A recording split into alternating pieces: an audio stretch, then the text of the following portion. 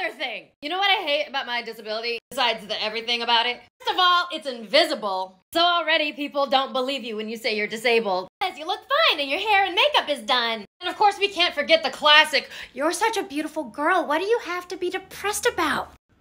Ah! So for certain reasons, including social situations and being able to collect a disability check, you're afraid of not seeming disabled enough. Does anyone else with PTSD or shit have a thought in the back of their mind being like, "Hey, don't be too happy in public or online today," in case someone from the VA is watching and decide that you're not depressed enough to need financial help? Then you're afraid that some of your special needs just make you look bougie and spoiled, even though they're legitimate needs. Like, I can't work a traditional office job anymore. Not for lack of trying. Oh, really? You can't work an office job? Or you just don't want to? Nobody likes working office jobs. We do it because we have to.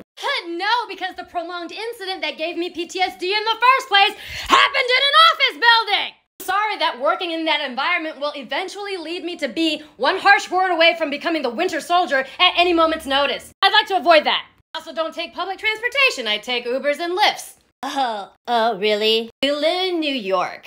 Everybody takes public transportation. Nobody likes to, but we have to. Nope, because surprise, motherfucker, I have an accompanying panic disorder that makes me break out into panic attacks at any moment. This may surprise you, but being stuck underground in a tunnel with a bunch of people that I don't know is actually a perfect situation to bring on a panic attack.